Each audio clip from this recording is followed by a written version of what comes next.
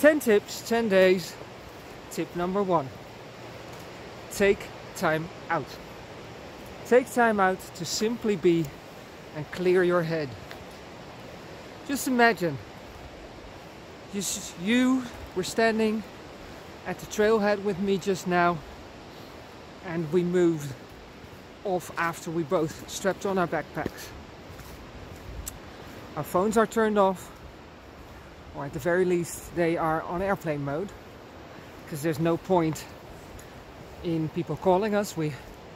Besides, we don't have access to the internet anyways. We're off for a couple of days into the mountains, and this is your first day where you are slowly moving into the mountains. At first on a somewhat wider trail, not too difficult. Mountain stream running to our right, for the viewers to the left. And as we move deeper into the mountains, all your worries, all the things that are causing you stress are slowly being left by the trail side. And as you do so, you find that it becomes easier and easier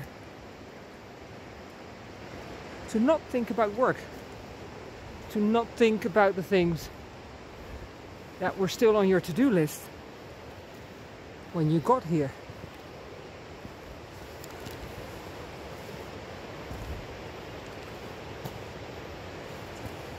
To not think about anything really.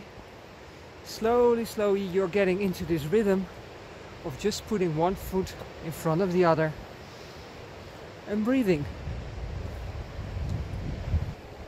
And slowly you start noticing the small things again. And as you do, over the next couple of days that you'll be hiking with me through the mountains,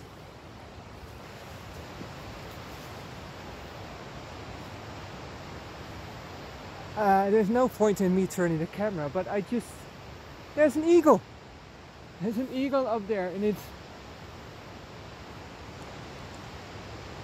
I know, I'm grinning like an idiot, but it's so special to see eagles. Darn, and I didn't bring my binoculars. Oh well. So these are the things that you start noticing when you clear your head. When your head gets emptied, or that part of the brain that was occupied with everything that was causing you stress, with your to-do list, with appointments, meetings, getting home in time to do something with the kids, which is truly important to you, and all those other things that are just on your to-do list and that make you come to the end of the day and think, darn, I once again did not do that which is truly important. I was once again reacting rather than responding. So if you are in a place that has you reacting rather than responding, it has you do all those things that are somewhat important but are truly important and don't necessarily contribute to you growing your vision further, your vision for how you want to live your life, your vision for your career or your business, or all three of them. When you find yourself in that place, take time out.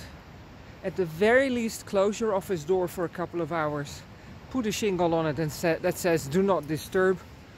But even better would be to take yourself off someplace where you are in completely different surroundings, where you are away from everything that you experience during everyday life. Because if it was easy for you to reconnect or to connect with that which is truly important to you in regular day life, you'd be doing that.